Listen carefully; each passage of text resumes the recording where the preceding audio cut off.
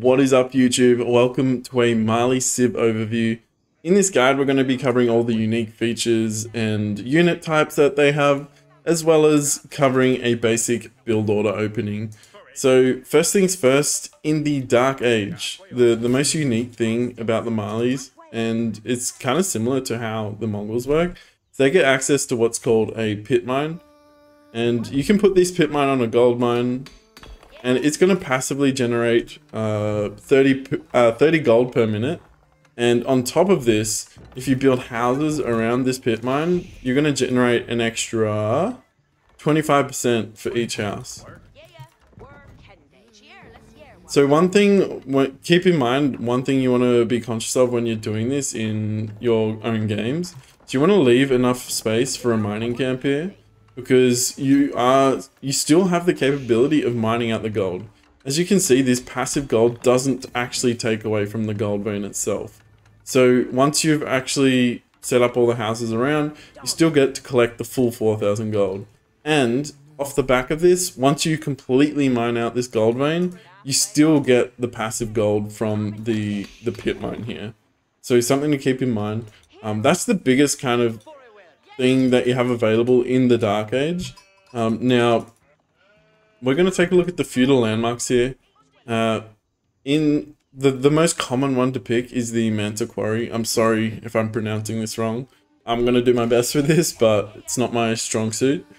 And this generates 75 gold per minute, and it can be toggled between stone and gold. Now, a popular strategy that comes off the back of this Manta Quarry is that you can toggle this to stone, gather the 400 wood you would be getting for a town center, and once you hit that 300 stone threshold, you can build that second TC right off the back of that. So you're kind of only investing 400 wood into a TC. Also, your opponent won't know if you're going for that TC until they see it's being built or see that it is built. So it's kind of like the Rus, where they can trade their Golden Gate tickets for a second TC. But in this particular situation, it's going to be a passive resource rather than just trading outright. So the other option as well was the Saharan trade network. And this kind of leads on to the other point as well that's unique to the Malians, is if you see here, they've got towers. It just looks like a normal tower. But instead, if you're trading past this tower network, it's actually going to be dropping off extra gold each time you pass this tower. So this tower is going to give you an extra, I believe, 10%. An extra 10% gold each time they pass these tower. So the other age up option is basically just another big tower that already has arrow slits. Obviously it's a bit beefier, but it also gives you an extra 50% food dropped off in these tax towers. So if you're dropping an extra 30 tax gold on each of these towers, you're going to be getting an extra 15 food on top if you build this landmark. So it's nothing crazy. I personally don't really like this landmark, especially in 1v1s. I think 1v1s, you're always going to be going for the Manta Quarry. And in team games, I can see a use case for the Saharan trade network if you are planning on going for a boom heavy strategy. While this is all going on, I'm just going to build a market down here just so I can demonstrate what it looks like. But we're going to go on to the next stage, and we're going to talk about another big feature that comes along with the Malians. I'm going to build a mill here. And this is probably one of my favorite strategies to utilize with the Malians. And that's going for a cow boom, as I call it. So Malians have the ability to train cattle for 100 gold. So with all the extra passive gold you're getting, it's going to make it pretty easy for you to afford these cattle. So these cattle spawn with 500 food, and they are gatherable. And I'm going to be honest, at the time of this recording, I don't know what the gather rates are like on the cows. Maybe someone in the comments can help us out here and let us know what that is. But basically with these cows, if you put them in a cattle ranch, they're going to generate passive food income. 28 food per minute for the cattle.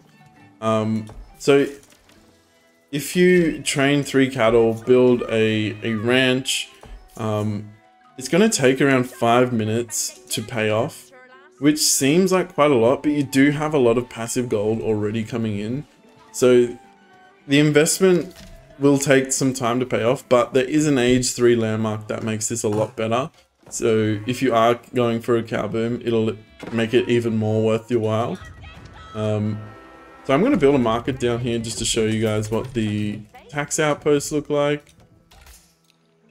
And there is a limit of cattle. It's either 20 or 21. I'm not 100% sure. But yeah, you're basically going to be able to fill up, or at least, you know, you'll need 7 if you want to maximize the amount of passive food income you're getting from cattle. So if you wanted to, you could swap this between gold and stone. Pretty simple. And when you have a pit mine with all houses except for 1 mining camp around it, you're going to be getting a total of 90 gold there. So if there is another big gold vein like here, you're obviously going to be able to get a higher amount of passive gold because you're going to be able to fit more houses around it. I believe if you don't have a mining camp, it's 120 passive gold that you can get from one of these big mining camps. So that's pretty solid. And keep in mind, like I said before, you can still gather the gold, all of the gold that was inside of that gold vein beforehand. Cool. So that's like the main thing when it comes to the unique eco side of things with the Malians. Let's talk about the different unit types that you have available in Feudal Age. So every single unit is unique in...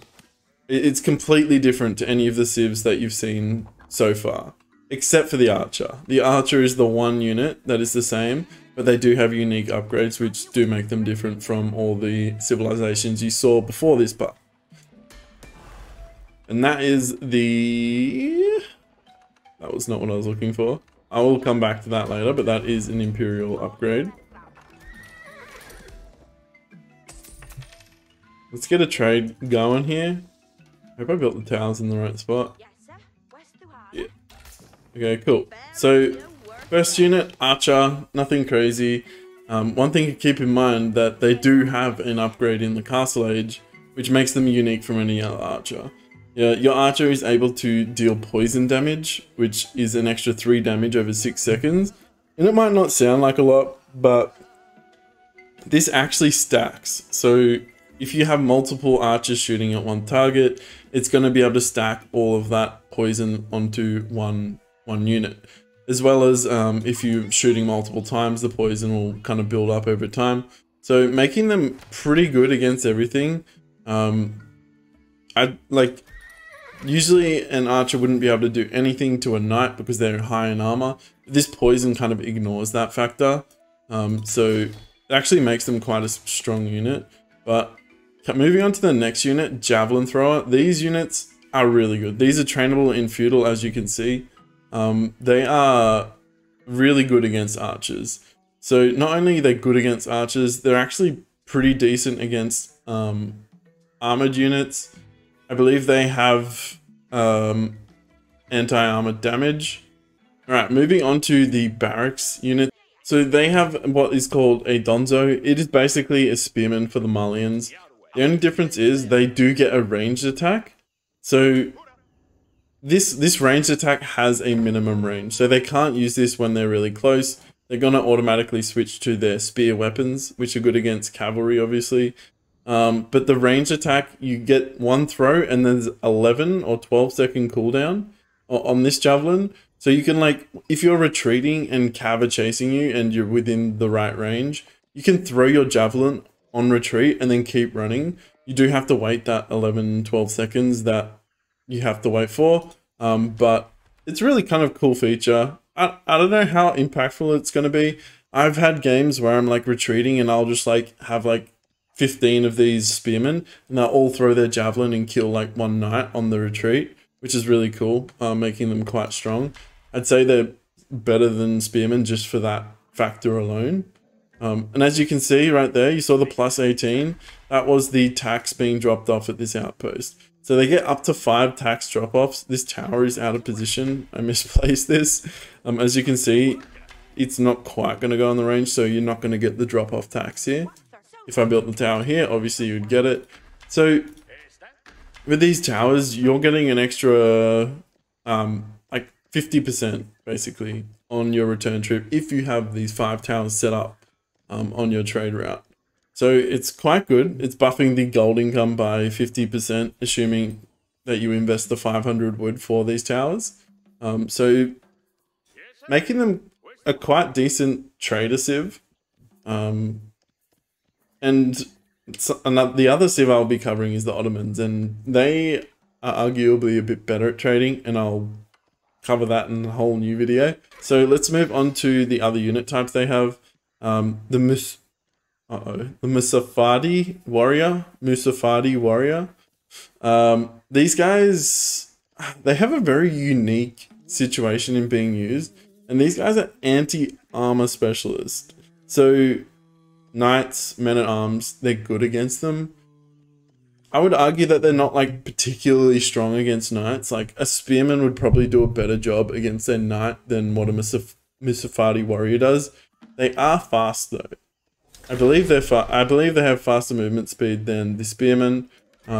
So basically, use case for these is if they have a lot of men-at-arms, or if there are a lot of men-at-arms mixed in with knights and whatnot. These guys are going to be a good option here to counter those out. Let's see. So these guys have a 1.38 and a 1.25. So they are faster than a spearman as well. So they're going to be able to chase down men-at-arms as well, right? Because men-at-arms are quite slow. The only thing is these guys aren't armored, so they will die or they get countered by archers. They're not particularly tanky either. So quite a unique niche use case for these guys. They can also enter stealth for 20 seconds, which is pretty cool. So these guys would not be visible to the opponent. And you can see the cooldown here for how long they're invisible for. As soon as a scout comes though, as that was kind of cool that came up, a scout detected them, so they just automatically came out of stealth mode. So a lot of opportunities for like a big surround.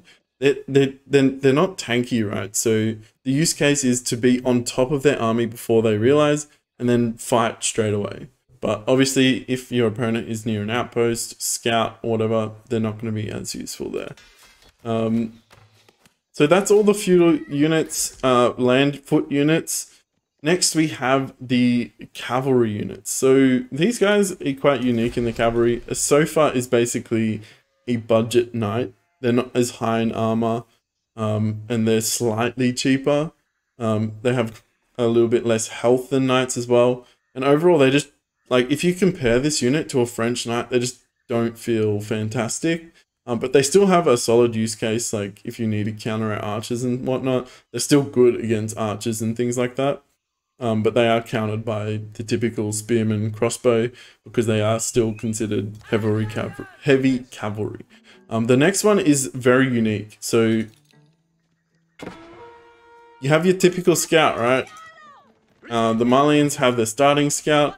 They can also train the scout from a TC, which is slightly more expensive.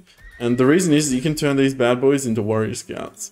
And the main difference is with these warrior scouts is they get buffed attack damage, as well as a little bit extra health, I believe. We'll see that come in soon here. 110 health and 1 attack. Now, okay, the health doesn't change. They just get more attack. So one sneaky trick that people have been talking about is you start double scouts with the Malians and you're attacking their villas in transition to feudal age. And once you hit feudal age, you transform these bad boys into warrior scouts and they can start smacking away at 7 damage. So if you're hitting them for 1 damage each time, they're like, oh, it's fine, my vills, I'll check in on them later. They upgrade to warrior scouts and suddenly 3 of their vills are dead. So something to keep in mind. They're still pretty squishy, they are very cheap, they only cost food as well, which is something that if you have like a cow boom going or something like that, that can be very effective in massing scouts, basically just tossing trash units at them. So yeah, that's going to cover all the feudal units. Let's move on to the Castle Age options. So first, we're going to take a look at the landmarks. This is the cattle. Landmark I was talking about. Nearby cattle will provide an extra 20 food per minute. So that stacked on top of the cattle ranch, it's going to be quite juicy in terms of a food income if you have the maximum amount of cattle. Another thing to keep in mind, it's around 3 minutes it takes for a ranch and 3 cattle to pay off. So it's not too bad. Like, I mean, it's pretty rare that you're going to die within like a 3-minute period, but obviously you are investing in cattle rather than units, and that can be a bit more risky depending on if your opponent is looking to punish you. The other option is the Farimba Garrison. This is kind of like the Burgrave. It quickly produces barracks and archery range units 5 at a time. Unit cost is converted to gold and reduced by 20%. So another thing they excel at is getting passive gold for free. Or if you're doing like a big market trade as well, boom, you can get a lot of gold there. And that can be transferred into the Farimba Garrison units to be created. So one typical strategy that I've seen out of the Mister, and I've been playing around with myself, is doing like a big cattle boom, then going up to castle and taking pretty much all your vills off of food and relying on the passive food that's coming from the cattle. And then you transfer all your vills to gold and you just start pumping units out of this landmark here. So you're still going to be getting the passive gold and also going to be mining as well, which means you can have a really solid timing attack, similar to what the Burgrave would be able to do, pumping out units really fast.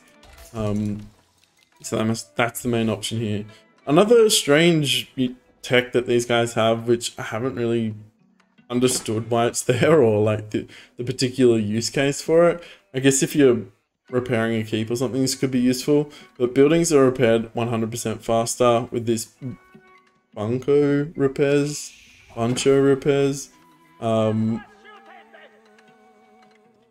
Yeah, I haven't really used it much, but it's there, so there's that. Now we're going to move on to the next age units.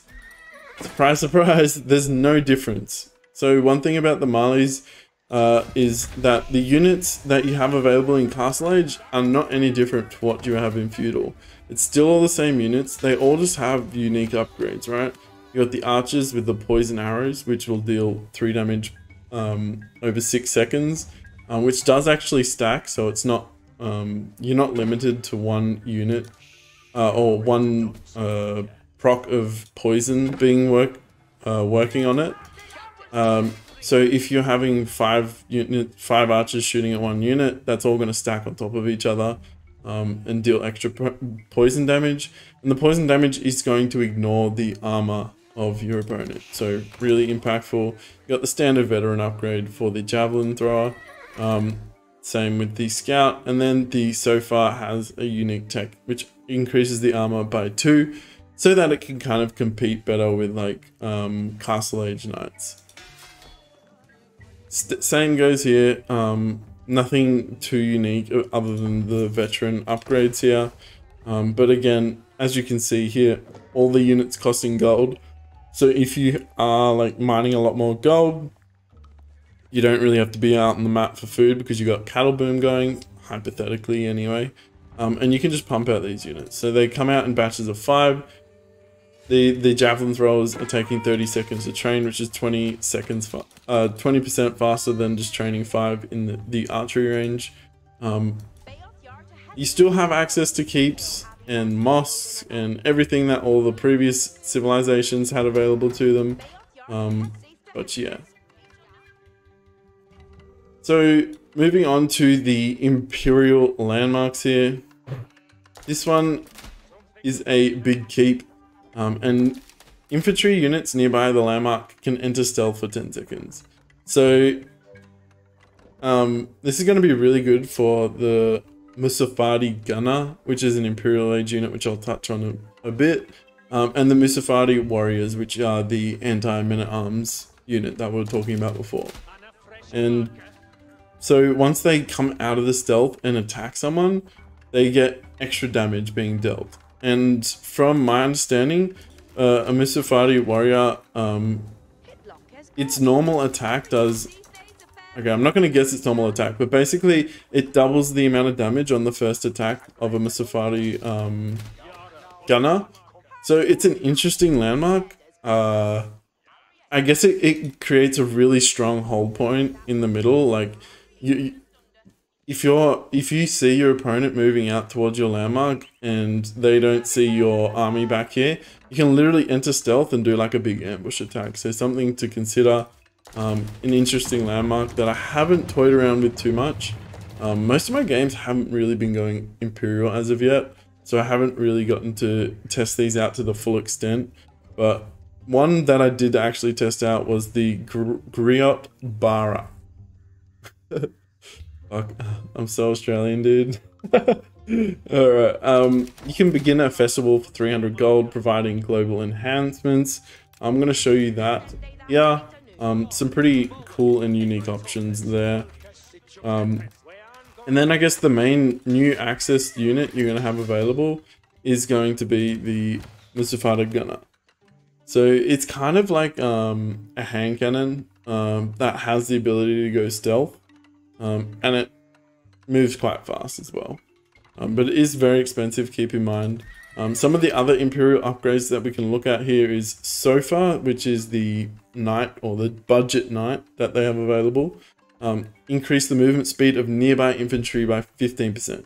So it's pretty cool. Another, I mean, I haven't used this much, but an interesting tech for sure. Alright, the other one is Musafari units heal while in stealth for +2 every 1 second. So not only can Musafari warriors just stealth by themselves, so if they're running to do like a raid, they can be healing right before they hit, or if you went up with the other landmark, you could heal the Musafari warriors and the Musafari gunners within the range of that landmark. So now that we've aged, here are the options for different things that you have access to. You have the increased military unit production speed by 50%. These all cost 300 gold. But if you have, say, like 2 production buildings, please don't use this. Just build an extra 2 production buildings on top of this. You're going to get a lot more value out of that. Increase food gather rate by 50% for 30 seconds. And the last, increase siege and torch damage for all units by 100%. So if you're massing up, one game that I played, I massed up a bunch of scouts, went into my opponent's base and increased the siege damage, and then just sieged down all these landmarks and won the game that way. So an interesting landmark, a bit of extra utility you have available for you. But yeah. Alright, time to jump into the standard. I don't want to call it standard because I don't think it's exactly the same as what I've been seeing other people do, but it's something I've been using that you can, it's a slightly more greedier opening. So let's just jump on into that. Okay, so first thing we're going to do, queue vills. Put all your guys on straggler tree with the exception for one, who's going to place a pit mine on the gold vein over there. So drop those initial sheep back at home, start collecting new sheep, and then new vills can come onto food here. Now the reason we're chopping stragglers here is, one, we want to get the passive gold as soon as possible with the pit mine, and also in the pub you may have noticed that the stragglers spawn a lot closer to your town center. So it makes openings with chopping straggler trees a lot more viable. And as soon as you get that pit mine up, you want to start building houses all around it so that you can increase the amount of passive gold that you're going to be getting. So you're not going to need to mine any gold to get up to the second age. We're just going to focus on getting the wood and food for the houses around the pit mine. There is other openings where it's slightly less greedy. But as soon as this tree runs out, we're going to come over to the wood line here with 3 vills. That's 4. Oops. So once we start getting wood income again from this lumber camp, we're going to send a new bill across to the gold vein again so we can start building more houses. You can see this wood is on 0. We're going to continue building houses around. We have left room for a mining camp here on the side of our TC as well. Just keep that in mind when you're building this. We're going to leave a gap so that it's protected by the town center fire here. We're going to bring back our sheep so we don't run out of food. I'm going to continuously build and max out the amount of houses. Oh, that's a bit of a mistake. Don't forget to rally your TC back to food. Last house here. I'm going to bring a guy off wood here, so we have a total on 2 on wood here. And then we're just going to focus on getting the food to age up here.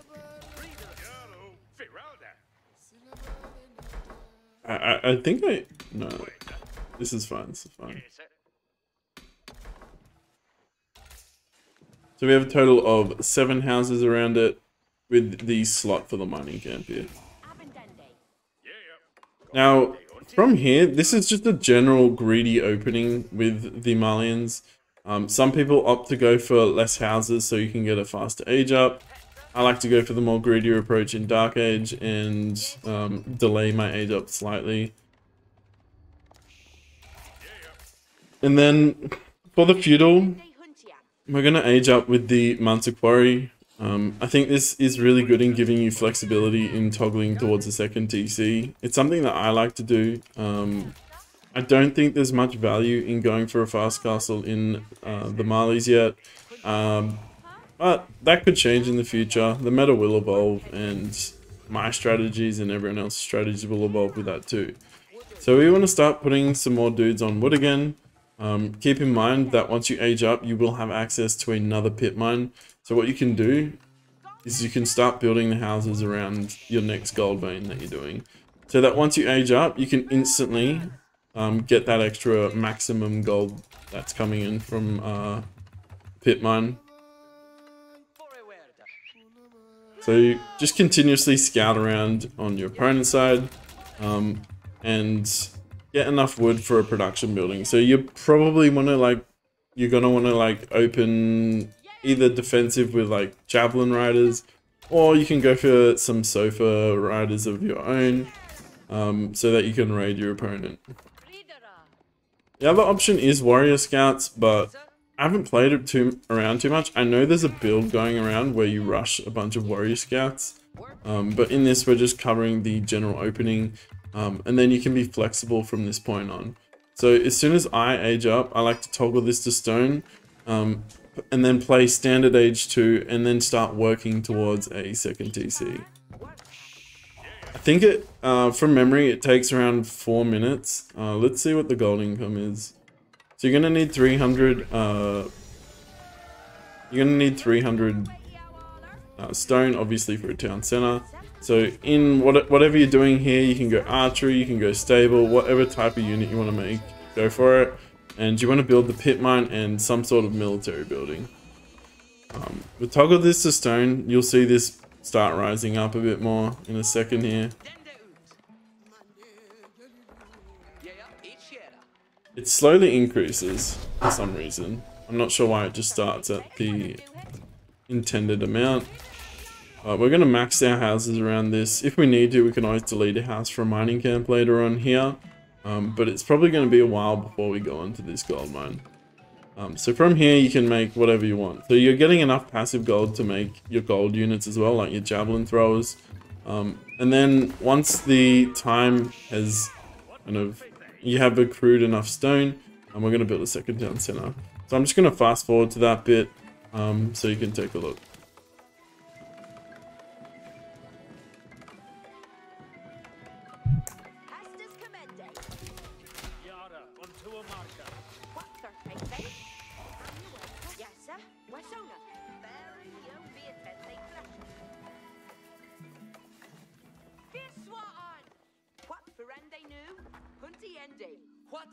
Something to anon read.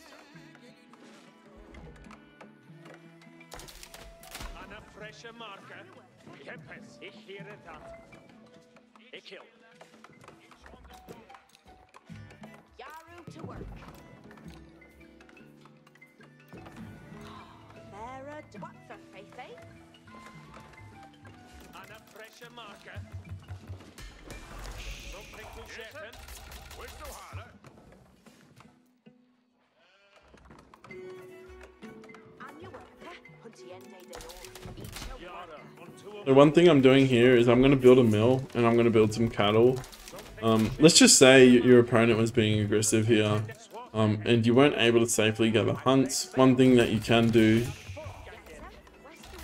is you can train cattle from a mill. So I'm putting the mill on the berries here just in case I want to gather these later on. Yara, onto a marker. Ike on your celly. Going for blacksmith upgrades as well. Chew. What's their face? Intended move it. Get a visit. Here I offer. Spanner on the loading. And now we have a cattle to eat. Hestus commende. Well, 500 food total, which is quite a lot.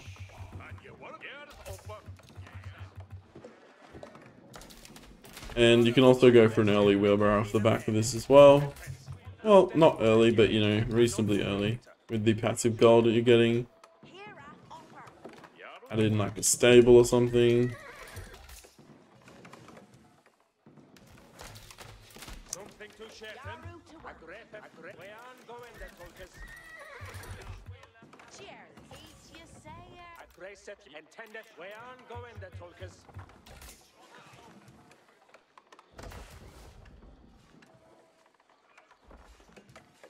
Now with the passive stone that we've been getting, soon we'll be able to afford a second TC. Anna fresher marker. Move it. Get a visit. Ernende mina mene. Your way, We'll drop that second TC down in the hunt here. Something tempest. Alunga nu. So we can protect another form of food here. Makes it a lot harder to attack into this food source if you have it down center here. Quick little trick, kill the deer nearby with 2 vills so that you don't end up walking a ton. You can also do it with your javelin riders if you're not javelin riders, your javelin throwers if they're nearby. Swap ahead. One thing I've noticed is if now deer seem to walk way close to the TC and you can't shoot them, which is a little bit annoying. But yeah, that's the build order, guys. 2 TC at around 9-ish minutes. You can be applying a lot of pressure whilst on the back of it getting ready for an eco boom without having to have a ton of dudes on stone. But yeah, that's the build order, guys. Hope you enjoyed it, and I hope you're enjoying the pup as much as I am. I'm having a lot of fun with the new civs. But yeah, enjoy, guys. Peace out.